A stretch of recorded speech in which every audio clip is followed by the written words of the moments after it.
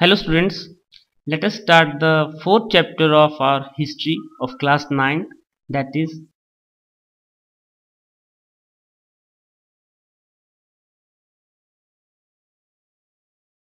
the forest society and the colonialism. Colonialism is the period when the European countries expand their empire and goes in different part of the world where they establish their colony. There were two reasons for that they established their colonies. First, because of the raw material. As we know, the period was Renaissance period, industrialization was there, so a lot of industries work came up and they need raw material. So for that they established colonies in different part, and later on when these industries produced different types of products, but as for example, like they produce 1,000 shirts but the population of Europe is 100, means the production is extra. Now what they need? Market also. So in search of market and raw material, these imperial nations established colonies in different part of the world, like in the Americas, Africa, Asia and Oceania, where they get their raw material from forest. So how it affect the society of the forest, the culture of the forest, and how it affect the livelihood of these people of Africa, Asia and New World. That's what we will do in this chapter. So the first we have to do is the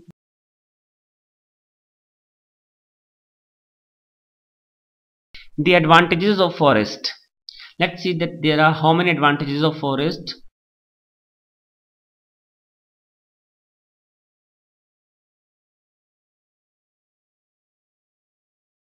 It improves the quality of the environment, which is the major role played by forest.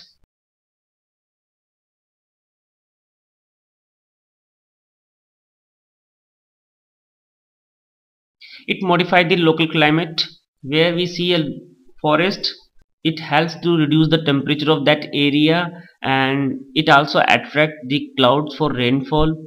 So this is how it helps to make that area more fertile with more moisture. While there is no forest, we see desert in those areas. The reason is that it control soil erosion also. And if we come to the economic factors of economic advantages of the forest, then it provide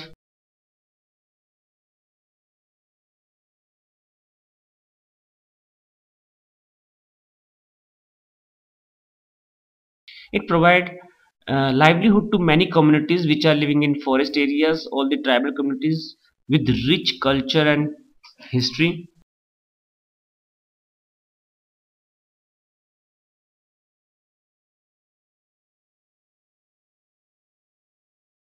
It support a variety of industries also, because there are many industries who get their raw material from forest. The forest add to the floor large quantities of leaves, twigs and branches, which after decomposition form the most fertile soil, that is the humus.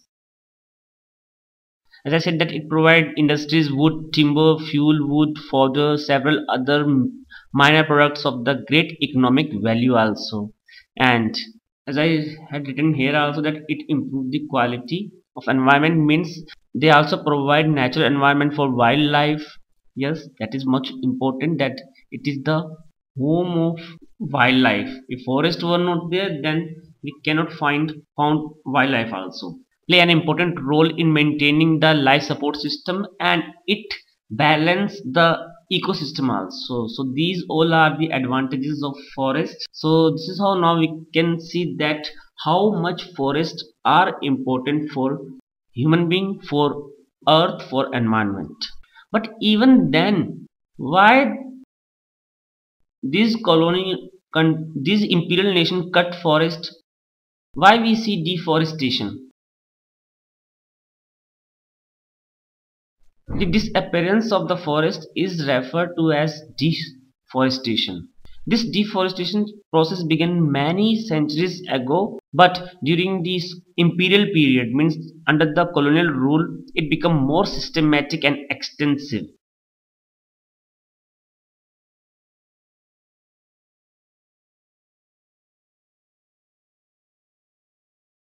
land to be improved.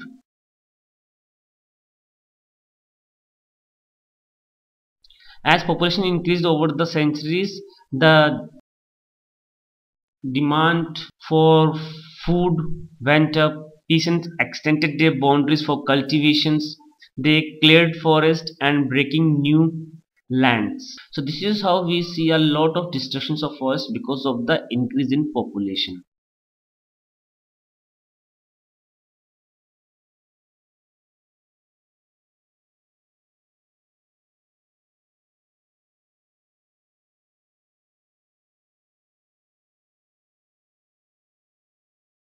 The Britishers also directly encouraged the production of commercial crops like jute, sugar, wheat, cotton, etc., which all were the raw materials for their industries.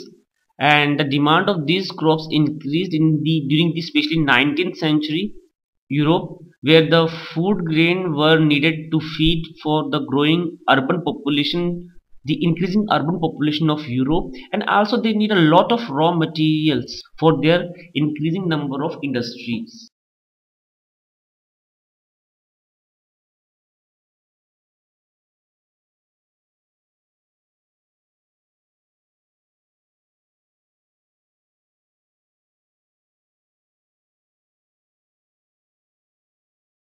The colonial state thought that the forests were totally unproductive and they were considered to be the wilderness that had to be brought under the civilizations. They think that there is no use of forest. So the best thing is that to cut the forest and use that area for growing their raw material. So because of this only we see the data that in between 1882 1920 means during these 40 years 6.7 million hectares of forest were cut down.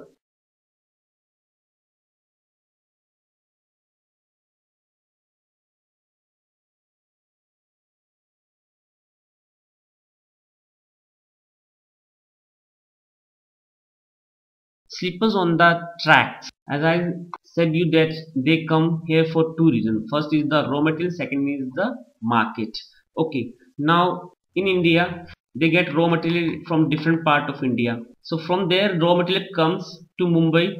From this the raw material goes to Europe, so for that they need transportation. So because of that they establish railway lines, and when their productions comes, these productions also distributed in different parts of India, means market through railway lines only. So for raw material and for market, their lifeline to complete their main motto is the railway. Okay, now the topics which we will do here in this part were: first,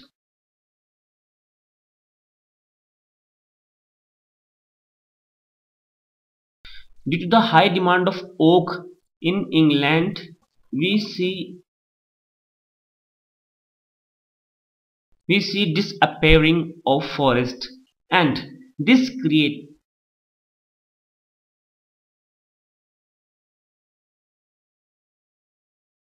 this created a problem of timber to supply for the Royal Navy, which required it a lot for building their ship.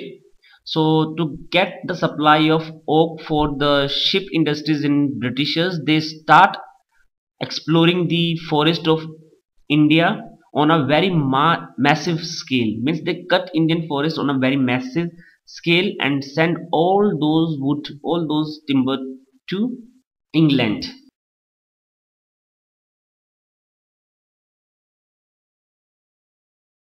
As I said, because of the spread of the railways in the 1850s, created a new demand. Obviously, to run locomotives would need as a fuel. At that time, the railways were made up of the sleepers, the engine. They all were made up of wood, timber. Not only this, as a railway was expanding, the demand of the fuel also become very high. In railways, we see that this is like a railway track. They are connected with the sleepers. These sleepers are of wood piece. So to lay railway lines, sleepers were essentials so that they can hold the track together. And each track if we see that each mile or railway track required 760 to 200 sleepers just for 1 mile only. So now we can thought or think that how much sleeper they need for 76500 kilometer network of railway track, and how much tree they cut for this. Plantations also this plantation also gives a lot of raw material to Britishers for their industries. Large areas of natural resources were also cleared to make the plantations of especially tea in India in the eastern part, and also for the coffee. And in south we go, then there is rubber plantation. They established rubber plantations to meet the Europe's growing need of these commodities. The colonial government took over the forest and gave vast areas to the European planters, the plantation owners, at a very cheap rate. And this is how these areas were enclosed and cleared the whole forest, and they grow plants in these areas of tea, coffee, rubbers, etc. So because of this plantation reasons also a large part of forest were cut down. So this is how we see our topic, why deforestation. Deforestation was happened because of the land to be improved for agriculture purpose. Deforestation happened because of the establishment of the transportation, and deforestation was happened because of the plantation also. So this is how we complete the first part of the chapter, that is the forest society and the colonialism. I hope it is clear in your mind. If it is not clear, then you can send your doubt or problem to my blog also, which is bipindogra.blogspot.in. Thank you.